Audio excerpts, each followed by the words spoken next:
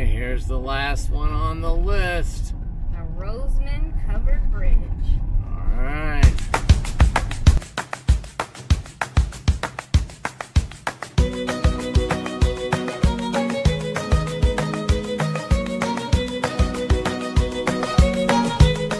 Well, this is the last bridge on the trip. Yes, Here. This is the Roseman Bridge. This is the most popular of the bridges thanks to its feature in the bridges of Madison County. It was built in 1883. Good deal. Yeah, I can see why they chose to do it out here. I mean, it's pretty much a 15-minute drive from the last one down a gravel road for sure.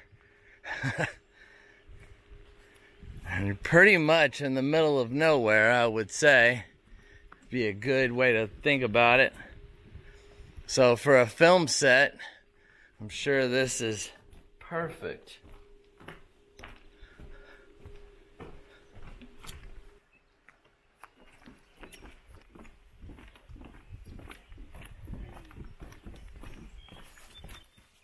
Oh, we decided to take this little path down here to the water.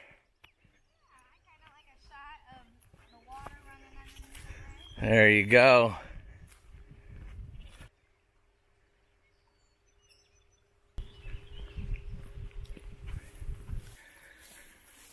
All right, well, we're gonna walk back to the van over the bridge one more time.